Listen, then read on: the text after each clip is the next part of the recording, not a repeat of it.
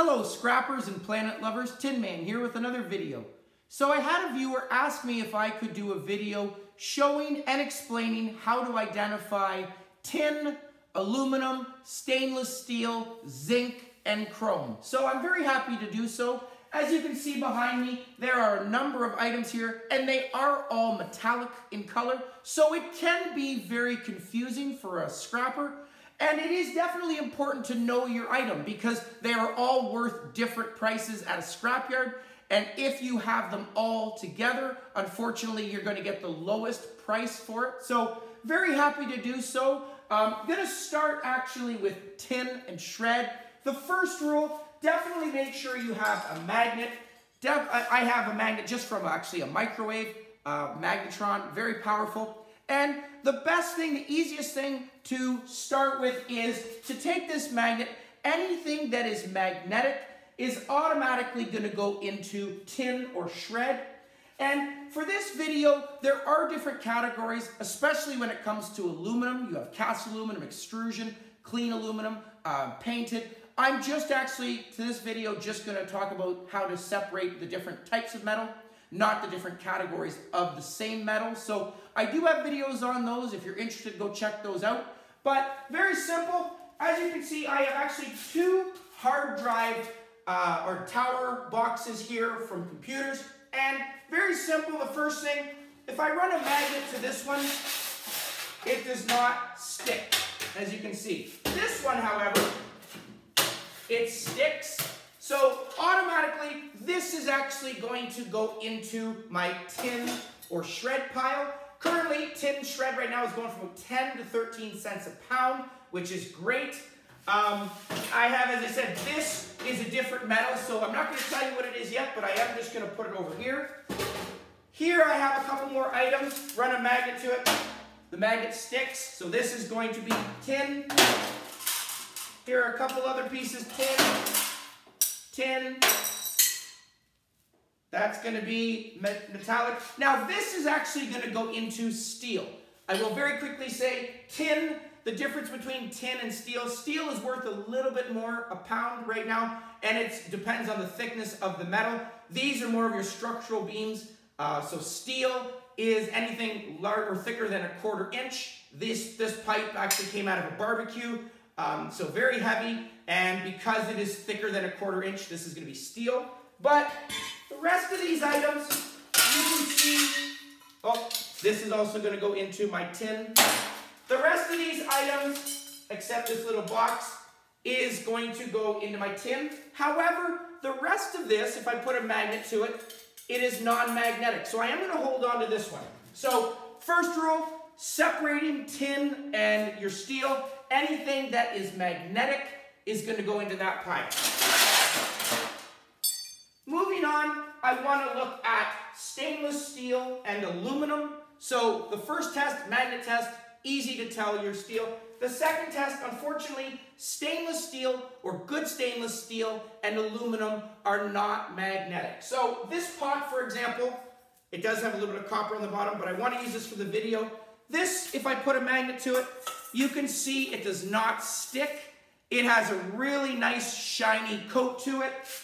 I have a piece of a barbecue hose. I have a couple pieces of track here. You can see non-magnetic. I have a couple different hoses that come out of your house. That comes out of your wall. Actually, there was actually some copper wires in there. It's got a nice plastic case on it. I've got a hose here from a propane line and other items here. So the next thing to be able to look at these, sometimes you can get away with actually reading the item. I have a piece of track here. This actually, if I look at it, this is a beautiful piece I got out of a garbage site. But if I bring up the camera, you can see it actually says right on it, aluminum. So that was nice. Sometimes it will say it on there. However, pots, for example, can be deceiving. Some pots will say stainless steel on them. Unfortunately, if I put a magnet to it and the magnet sticks, it is not worth stainless steel price because it is made of other items that make it magnetic. In order to classify as stainless steel price, which is definitely about 5 times higher than your tin, it has to be non-magnetic. So this one, as you see, is non-magnetic. And the next test to make sure that that is not stainless steel or aluminum is the spark test. So the nice thing is, using a grinder, if I touch these items with a grinder, aluminum does not spark. Stainless steel, however, will spark. So that is rule number 2. If non-magnetic, use the spark test. So I am just going to hit a couple of these items. As you can see, this pipe here does have a little bit of brass on it. So I'm obviously going to put this into a different category. But I am going to use this for the experiment, as well as I will use my gas line, because both of these are actually used for propane or gas. So here we go. Just going to put some safety glasses on. I have right here my grinder. So I'm going to start with this one.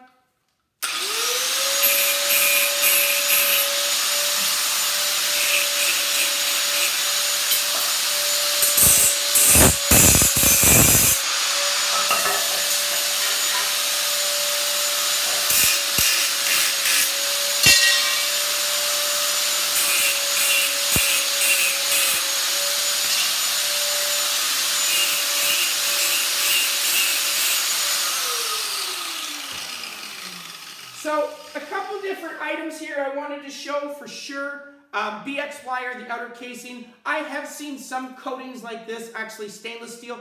This one didn't spark, so this is aluminum. This gas line didn't spark, aluminum. Aluminum.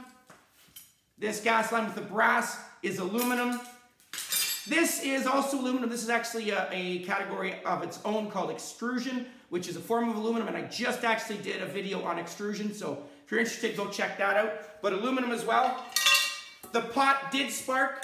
Want to make sure also, by the way, when I'm looking at that, that the different bolts, these are non-magnetic. So if these were magnetic and I threw this into my stainless steel, because there's even a teeny bit of bolts on here that are magnetic, I'm going to get lower price. So in order to get the stainless steel value, you do want to remove those bolts or rivets, if you will. And I just easily cut them off with a grinder. But it did spark, stainless steel.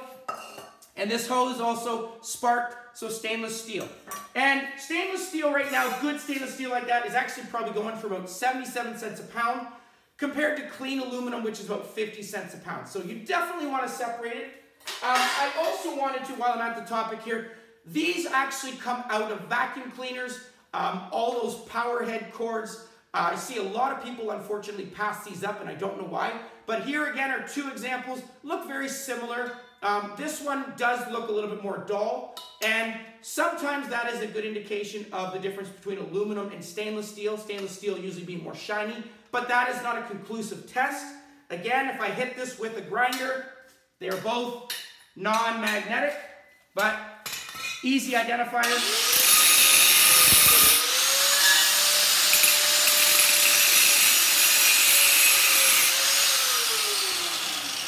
So really nice aluminum, or sorry, stainless steel, because it sparked, and aluminum.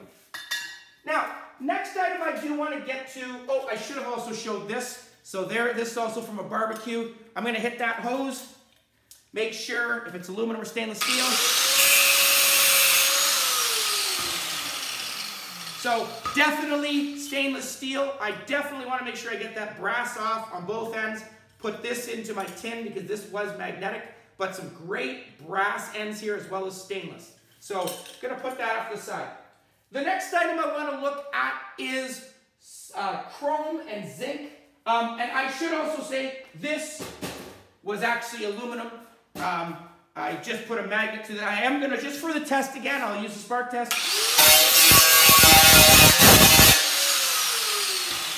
But again, very easy to do. You want to make sure that all the rivets are non-magnetic as well, and I've already done this. So some of your tower, computer towers, the inside of it too, can be aluminum. And this actually weighs about 4.5 pounds, which is great. So I throw this into with my sheet aluminum. There are a couple of pieces on here that I could throw in extrusion, but in my opinion, not worth taking it apart, getting those little pieces. I'll just throw it all in a sheet and get the poundage for it, the weight for it. Moving on, like I said, to my chrome. Chrome can be very deceiving. These are actually from shower tracks, as you can see here. Some of these, in order to get chrome, you do want to make sure you scratch it. Chrome is just a small covering on it. It can be deceiving like this. This actually was the case for this that comes after my power. And it looks very shiny. Sometimes you will see chrome, for example, on your grills of vehicles. Sometimes it's actually just like a plastic with a nice shiny coating on it. And that's exactly what this is. This is actually plastic made to look like chrome. So you definitely want to use a file, in this case, a scratch test. If I put a file to this, underneath of that, you can see it tears up quickly, and that's because that's plastic. So unfortunately, this is worth nothing.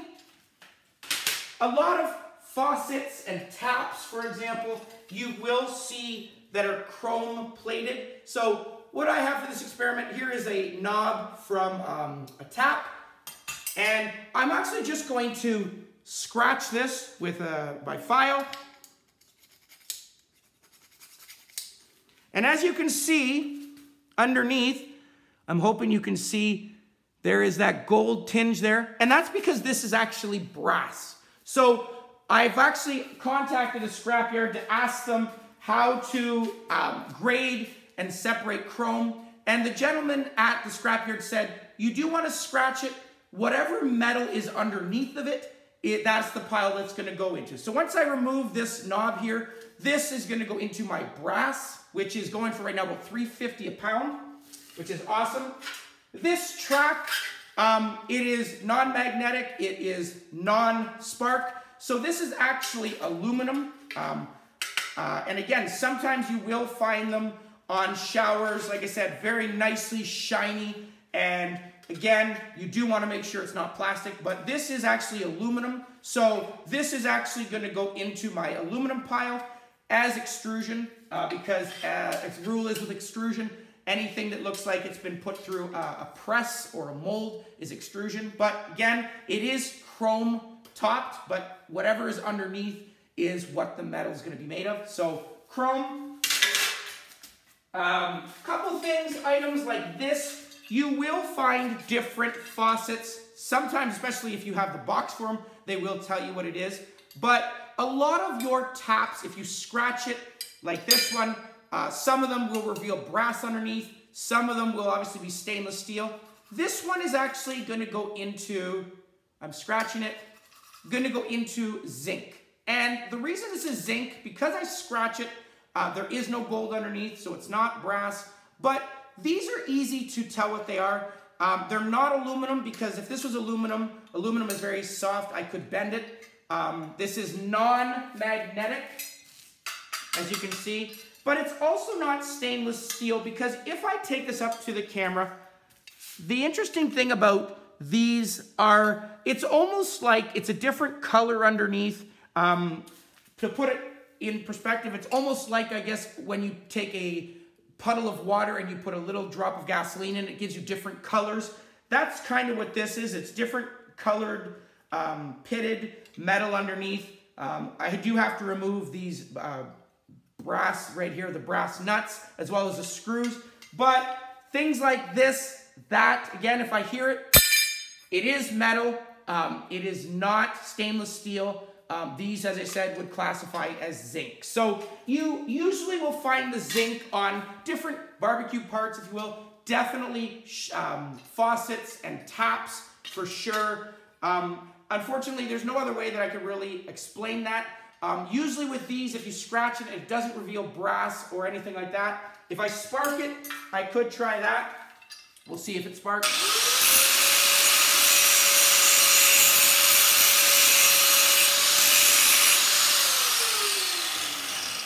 So it does have a small spark, but again, these, because I only have a few of these, you could just put them off to the side, put them in a little box, and the scrap yards may give you stainless steel if you don't have much, or if you have a lot of stainless steel, but these are going to be zinc. And again, it's usually when you turn it over, you can see the different colors here on this. It just, as I said, has a different look to it. So unfortunately, that's a hard one to explain, but as I said, that's the best I can do. And I do have a couple of these. Zinc, I don't actually even know the price on zinc coated, but I know that it's usually about 30 and higher, 30 cents a pound and higher. So it will definitely be worth more than your tin shred. So you definitely don't want to put it in that. But if in doubt, if you have some, easier to pour it off to the side and let the scrapyard put it in the correct pile. You know, if it was all mixed together, they don't have the time to separate it that way. But if it's separated into different piles, it's easier for them to do. So zinc, again, chrome plated. You want to do the scratch test, look what's underneath it. But again, if it is magnetic already, then you throw it right into your tin or steel. Again, high-grade stainless steel is non-magnetic, yes, and does spark. Aluminum is non-magnetic and does not spark. So spark test is definitely the best way to tell the difference between high-quality stainless steel and aluminum. The magnet is the best way to identify if it is going to be stainless steel or any of those other grade items opposed to tin and shred. So hopefully that answered that question for you. Please keep them coming. Some great questions that I've had. Again, for all those new beginners that are getting out there, welcome to this. It's a great way to not only make some money, but to help clean up the environment. And again, thank you for watching this channel. So please comment down below, like, share, subscribe, and I'll catch you on the next one. Tin Man out.